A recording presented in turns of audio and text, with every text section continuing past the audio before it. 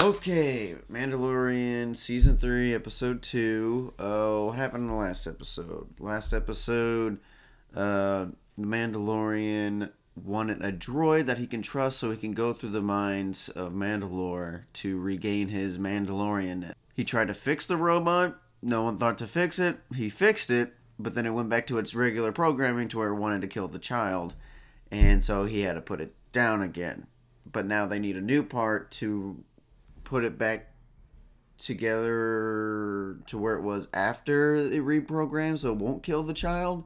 I don't know, that whole side plot was a little silly. But the pirate scene, that was really cool. I hope we see old Greenbeard back in here, and I hope he's a reoccurring character because that space battle was pretty freaking sweet. But at the end of the last episode, Mandalorian went to go see Bo-Katan to talk about the mines of Mandalore, and she's pretty much saying you're crazy, it's poisoned, and it's ruined and plundered, but you can do it if you want. So it looks like Mandalorian is just going to go straight to the mines of Mandalore without the robot. So maybe this one we get to see what actually Mandalore looks like. We'll see if it's actually poisoned or not. Maybe we'll run into the pirates. I don't know. But the last episode, all in all, I thought I was entertained. That little side plot with the droid was a little weird. But nonetheless, I'm still excited for this series. So let's just get into it. We having some races? Like pod races? Holy shit. Whoa, this is like Formula 1 racing. Close corners and stuff. There are a lot of parts missing. Fine, I'll push it back out in the street. You heard him. Picture rights. This chick, I love her. 2 months? Settle your snout. I'll put it right. Settle your snout? What? You gotta do more, considering now I gotta work Boonta Eve. Boonta Eve? So it is pod racing. Alright, let's get this thing back together again. Quickly. Oh, she swindled him? Put those parts back on the speeder. Cleaners, they look different. Oh, she ripped him off. That's right. I forgot she lost her tooth in the end of Boba Fett. It's hilarious. Well, where's my guy? Huh. Yeah, there he is. There he is!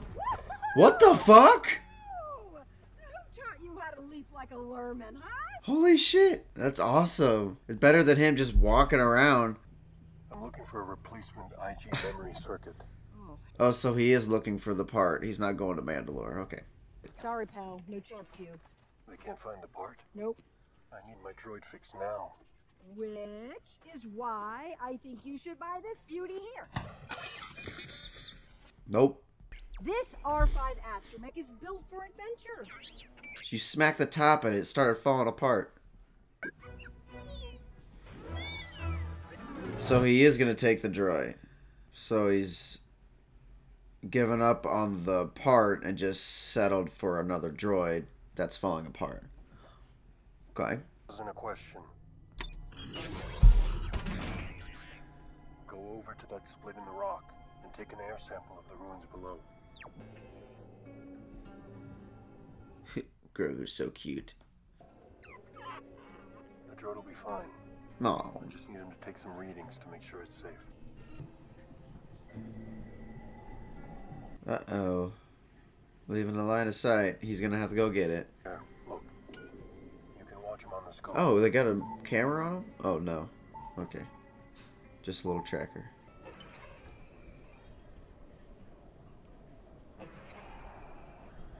You got that Darth Vader kind of breathing going on. I like it. Oh, stop it. Stop making me feel. Whoa, what the fuck is that? What the hell? Bunch of fucking cavemen? Mutated cavemen. Holy shit, headshot. Get your sword, man. Yeah! Has he still not mastered that thing yet? Nope, doesn't look like it. Come on, get their ankles. Whoa, holy shit. Nice. Nice. That was crazy. What the hell are those things? I do wish that the lightsabers would be more like the prequels where stuff's actually being cut off, not just like slashes and stabs. And if the sword is too much to handle, wouldn't it just be easier not to use it and just use the stuff you're used to using? The damn purring. So cute. Stop being so cute and pinch those cheeks. I wish he would dual wield like Django. That'd be cool. I want to see Grogu do some stuff. This is where Bo-Katan said to go. Well, pop down there. Yep. Cool. I like how Grogu's like, let's go. Yeah, he needs to utilize that jetpack more. More in fighting, too. That'd be cool if he can, like, launch himself with a sword. That'd be sick, man. You gotta utilize that stuff. Look. Looks like the mines of Moria. Whoa, whoa, what the hell? What the hell is this? The fuck? Fucking Spider Jaeger trap thing? I feel like there's some people here still running the show. Oh, is that guts? What am I looking at here? Bunch of helmets and some goo. Save him, Grogu. Save him. Oh, it's a robot? Ooh, that thing's evil looking. It's like biomechanical. Just sounds gooey. So like scavengers, I guess? Yeah, get him out of there. Do your gigantic front flips and get him out of there.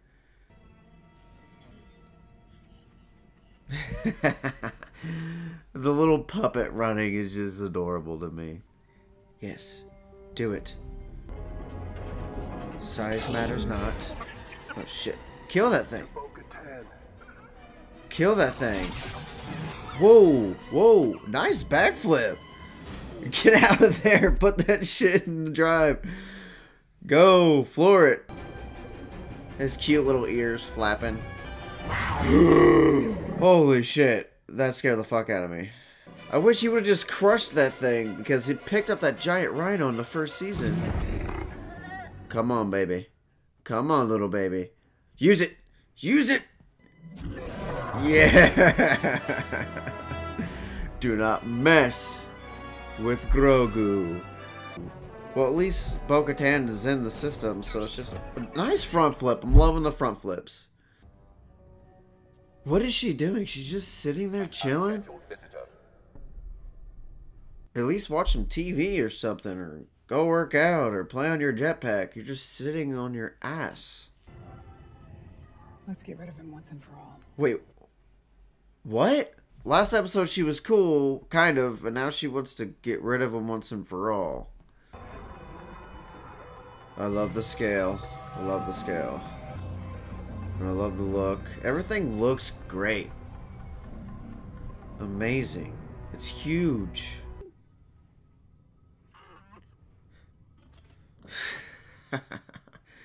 Stop it. Stop being so cute. I don't know what they taught you about us, but there was a time we actually got along quite well. Are we gonna have some name drops? Side by side. Bo-Katan was in the Clone Wars, wasn't she? So she would know Anakin, Obi, and a bunch of them. These fucking things. Oh, ooh. Okay. Yes. Yes. Oh my god. Did she kick him in the nuts? What the hell? You got a little shield now? Alright. Did you think your dad was the only Mandalorian? He's met her before, correct? What? He's harvesting their blood? Gross. Gross, why?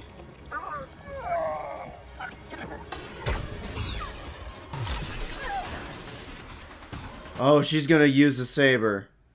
Do it, girlfriend. Oh, yes. Yes. Hopefully she knows how to use it. And she's got the shield. She actually knows how to use it. Give it to her. Are you okay? Ew, this thing's still alive? Are you trying to say something? Get him out. Why are you trying to have a conversation with him?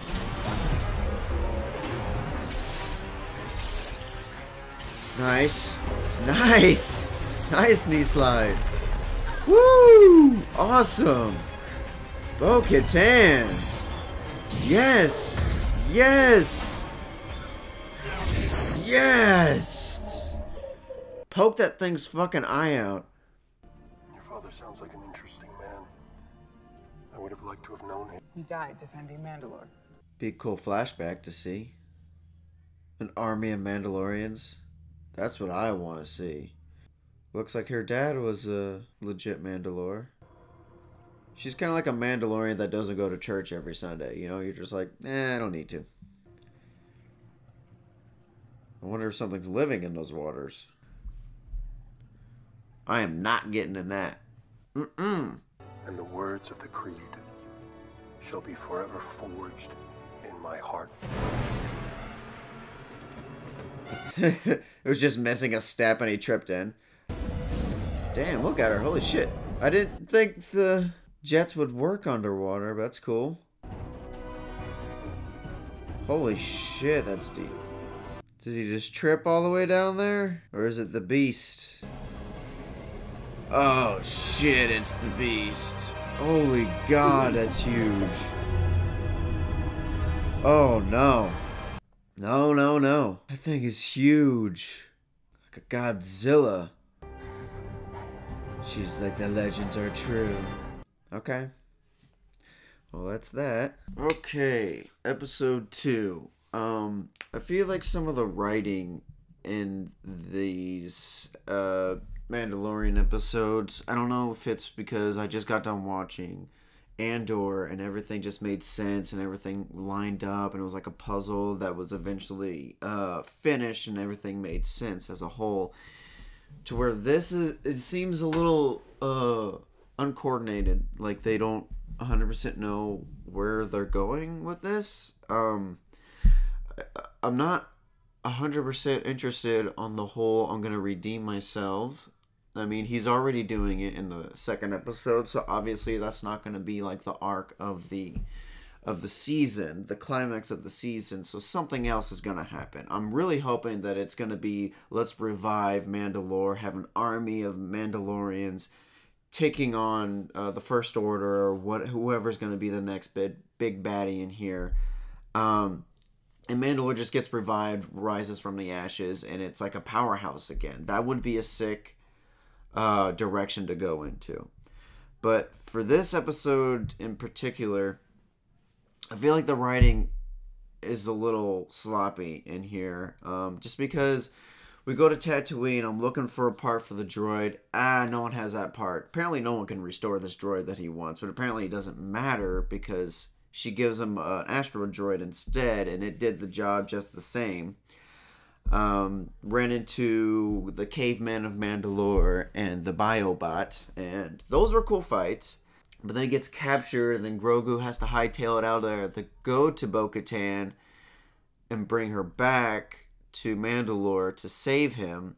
And that was a cool fight where she grabbed the saber and she had that cool ass fight. That was cool. But there's some parts in here that kind of remind me of horror movie stuff. Where you're just like, What do you need? What are you trying to say? Get him out of the cage and then have the conversation with him. You're having a conversation with a man who's getting the juice sucked out of him. Like, what? What's wrong with you? Like, and there's a lot of stuff in here. I'm like, did I miss something where she's explaining stuff to Grogu that I feel like Grogu already knew?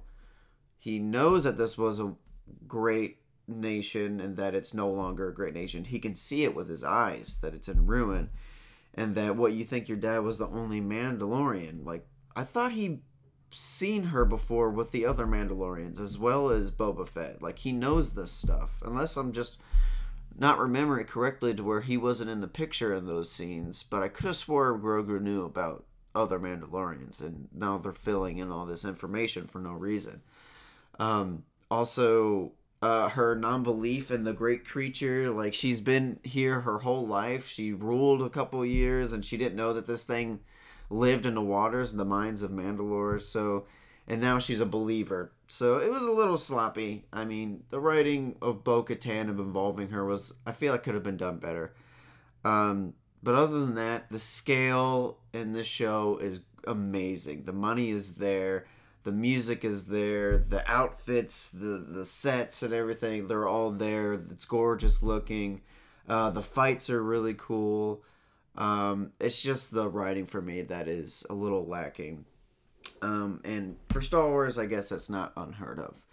But yeah, that was my reaction to the second episode of the third season of Mandalorian, and I will see you guys in the next one.